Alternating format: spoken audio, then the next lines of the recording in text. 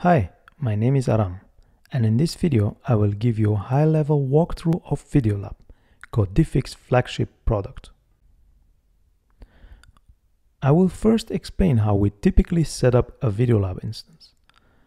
Then we will dive deeper and look into how users can create recordings, share them, and ask and provide feedback. At the end of this walkthrough, I will also discuss how we can integrate Videolab with your existing software ecosystem, and briefly talk about the security of the platform. We always set up Videolab as a dedicated instance for each of our customers. By default, we run it on servers located in one of the most technologically advanced yet privacy-aware countries in the world, i.e. the Netherlands. Your security and operations team can decide where they would like us to set up Videolab. We can even run Videolab on-prem completely sealed off from the internet. Videolab has many flavors and deployment options that cater to your specific workflow. We will walk through these options and create your own customizations during your Videolab instance setup. There are 3 different ways to create and upload a recording to Videolab. The most common and recommended approach is to use our Codific video recording app. CVR provides a simple yet secure way to create and upload recordings. The app is available for Android and Apple smartphones and tablets, as well as Windows computers using external cameras. The app allows you to create a video, audio, or a still image recording. All recordings are immediately encrypted using best practices in cryptography. Once you're ready with the recording, you can give it a suitable name and upload it to Videolab. Upon the successful upload, the recording is automatically deleted from the device. The second way to upload the recording is by using any other than CVR software or device and then manually uploading it to the Videolab platform. As opposed to CVR, where we provide guarantees for end-to-end security, this approach means that somewhere the recording will be stored in a non-encrypted way before it enters Videolab. Finally, we also offer seamless integration with Zoom, allowing you to easily import your Zoom recordings to Videolab. Once you have uploaded your recording, you can now actually view it, modify it, and share it with other users in your Videolab instance. You can update the basic information for the recording, like title and description. You can also label your recordings using a set of predefined tags. ICPC labels are the standard for general practitioners. CanMet labels are widely used as well, but any other labeling is welcome.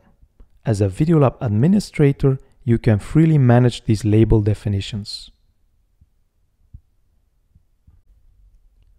You can edit the recording by trimming it or merge several recordings. The latter is very handy if you have recorded your consultation in multiple takes, for instance, opening, examination of patient, and closing. For extremely sensitive recordings, for instance, children patients, our advanced AI algorithms can help you blur all faces on the recording. Sharing is a straightforward thing. Videolab is a closed environment, so you can only share a recording with existing users. Note that sharing can be further tweaked by instance-specific configuration options, such as allowing only within the group sharing, auto-sharing with the trainer, and so on. Most Videolab use cases are centered around asking and giving feedback. There are 3 different mechanisms to do that, namely by using unstructured text, time-specific annotations, and structured evaluation forms. The most obvious way to ask and provide feedback is by using the free text field. You can also upload external documents in addition to the text itself.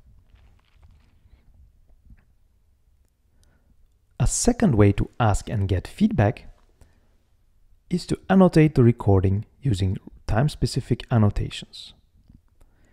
This is also a handy mechanism to steer the assessor towards interesting parts in the recording. Annotations are also available as comments in the right part of the screen where users can engage in interesting discussions. Yet another way to give feedback is by leveraging the structured evaluation forms. Note that as Videolab administrator, you can create these forms based on your own methodology or standard.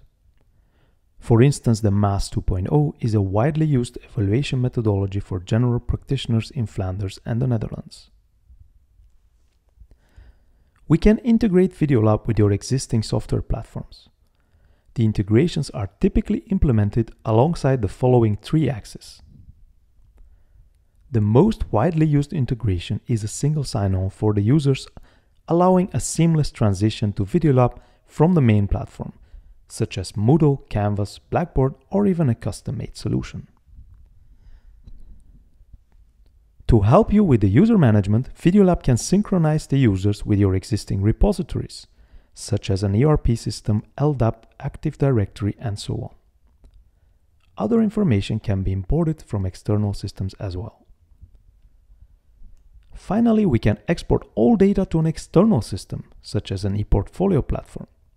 The only thing we do not export though are the recordings, as we will break on our promise to guarantee the security and privacy of the recordings. We are a cybersecurity firm and would love to talk for hours on this topic. However, we've decided to keep security-related specs outside this demo. Upon request, we do provide extensive security-related documentation, such as whiteboard security and privacy assessment, pen test reports from both external and internal teams, and so on. While there are still a lot of interesting features and options in Videolab, we have decided to keep this demo brief. Please contact us for a live demo or in case you have any other questions.